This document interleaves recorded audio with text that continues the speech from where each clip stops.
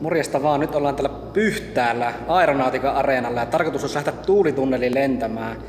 Edellisestä kerrasta onkin jo varmaan ehkä semmonen 2 vuotta. Siitä on muuten videokin, kävin siellä Venäjällä, silloin käyköhän katsomassa video. Mutta mulla on mukana täällä oikein tämmönen joogamatto, niin mä ajattelin vähän venytelläkin. Mutta kiire mulla tulee, kun mulla on tässä kypärässäkin vielä toi kameran kiinnityskohta, joka raapii sen tunnelin pilalle, eli mun pitää lähteä sitäkin tuunailemaan ja vartin päästä pitäisi jo mennä. Eli katsotaanpa, että miten menee ja kommentoidaan sitten lisää.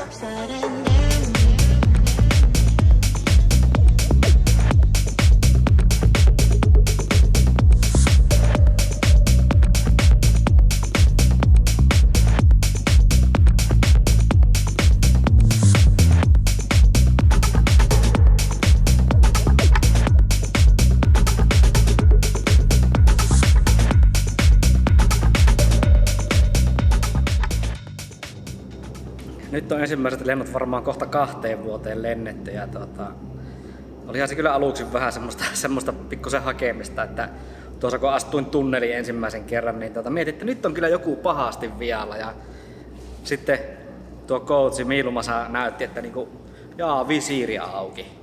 Se vähän helpotti sitä lentämistä, kun laittoi sen visiiri, ei tullut niin paljon sitten ilmaa nenää eikä silmiin.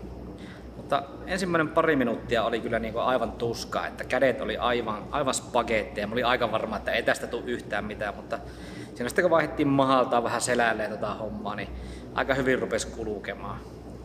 Eli tosiaan tässä tuli 2 tuommoista vartinpätkää lennettyä ja huomenna on sitten vielä lisää saman verran. Eli yhteensä tunti tulee nyt lennettyä.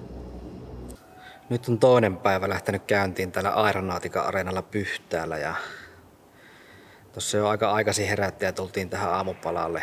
Itellä piti tuossa vähän töitä vielä tehdä, kun on kuitenkin arkipäivä ja vielä olisi jonkun verran duunia tossa ja sitten 2 aikaan pitäisi lennellä ja 3 aikaan myöskin.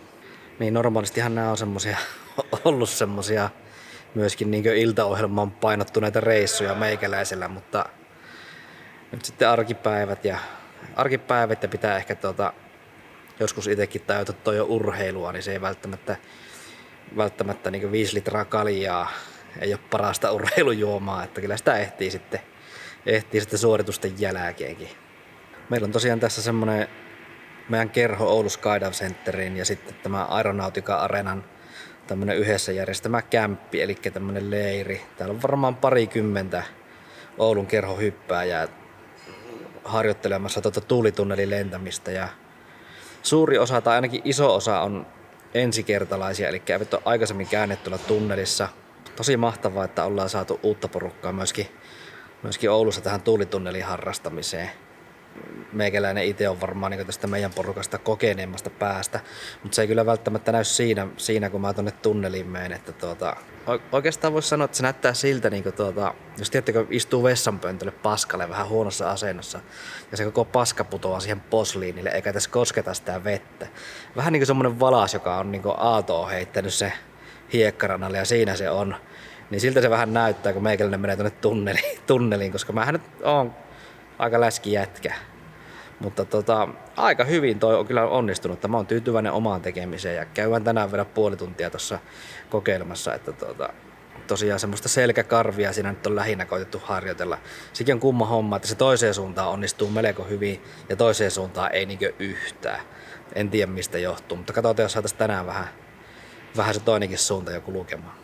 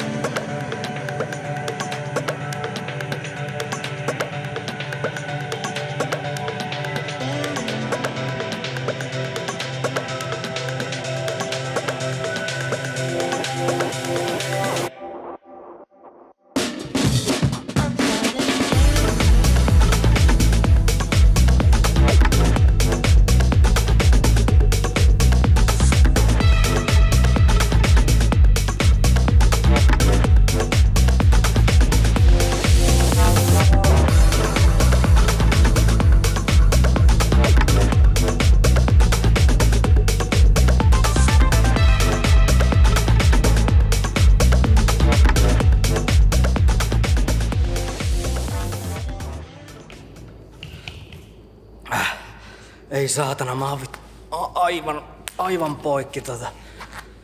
Toi oli kyllä toi, että ensin veti vartin, sitten niinku ihan pikku tauko ja uudestaan vartti päälle, niin mä oon kyllä niinku tuolla on tommosia jätkiä, jotka niinku käy salilla joka päivä ja juoksee maratonin joka viikko ja vittu, mä oon valmistautunut tähän tunnelikämppiin viimeisen puolen vuoden aikana, että mä kävin viime maanantaina kerran kävelylenkillä. Sitten venyttelin tänään kerran ja eilen kerran.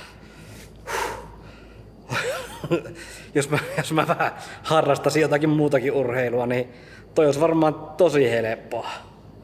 Mut joo, siellä käytiin vetämässä hetukkaa. Se tuli mulle aivan yllätyksenä, että mennäänkin pää alaspäin. Ja ei siinä ihan vielä verkosta irti päästy, mutta oli toi kyllä helpompaa, mitä mä luulin.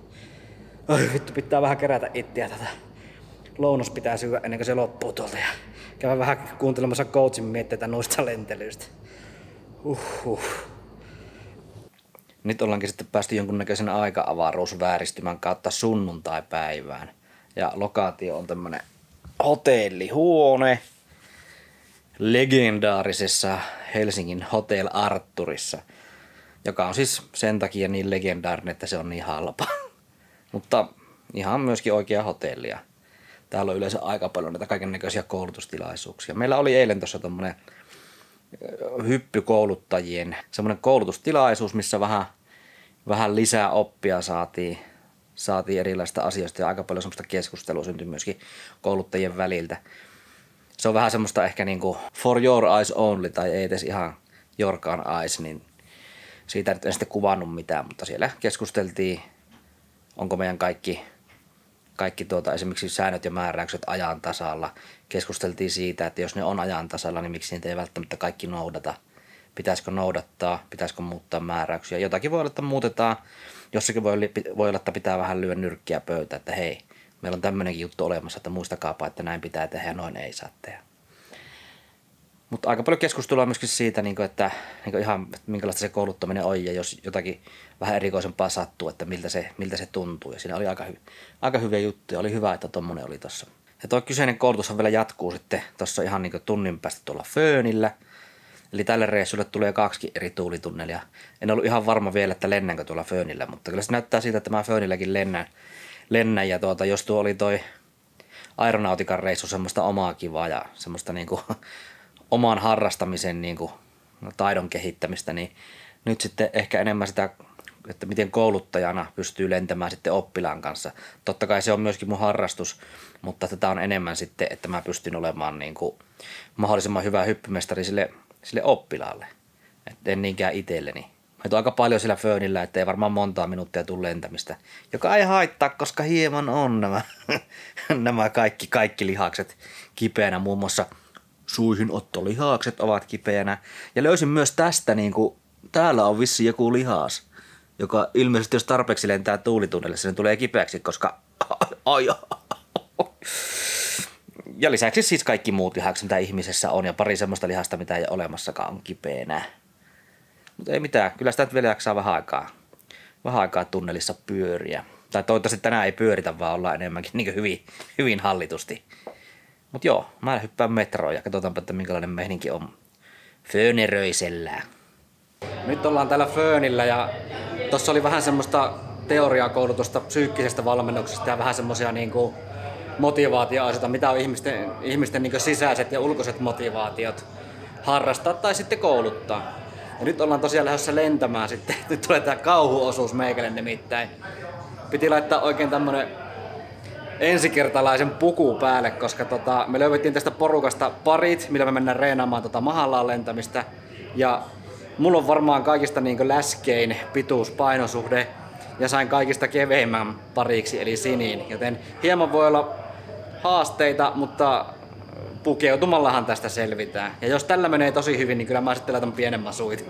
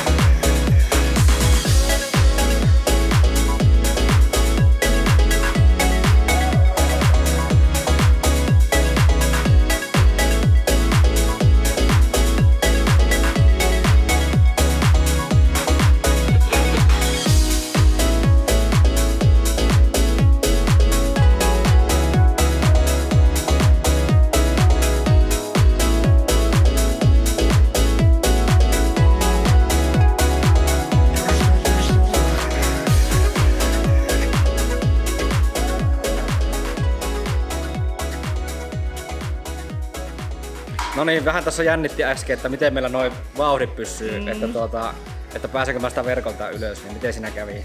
No, tutkitusti ja tunnetusti, niin mä olin siellä taas alimpana.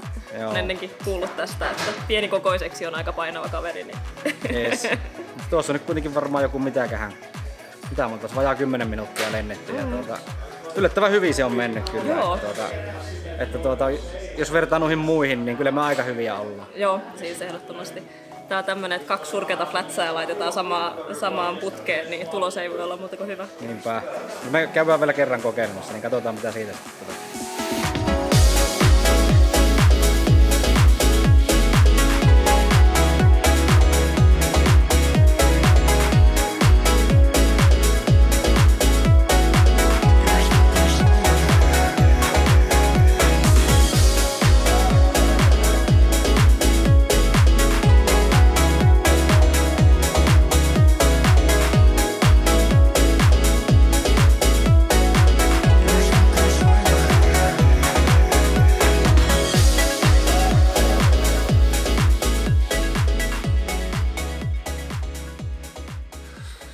Nyt alkaa olemaan aika valmis mies. Tässä nyt vartti tuli mahalaan lentämistäkin. Ei nyt varsinaisesti niin raskasta ollut kuin se hulluttelu siellä Aeronauticalla, mutta kun oli valmiiksi jo väsynyt, niin kyllä tässä alkaa olemaan kotimatka-aika. Nyt on lennetty tunnelissa, nyt on käyty koulutustapahtumassa ja kotimatkan aika. Ja on varmaan ehkä joskus tuossa nyt tämän päivän eli sunnuntain ja sitten huomisen maanantain välisenä yön joskus 2 aikaa ehkä kotona. Joo, se on varmasti mukava maanantai huomenna. No itse asiassa on mukava maanantai, koska olen lennetty tunnelissa ja se on niin hauska, että siitä saa energiaa ainakin tiistaihin asti.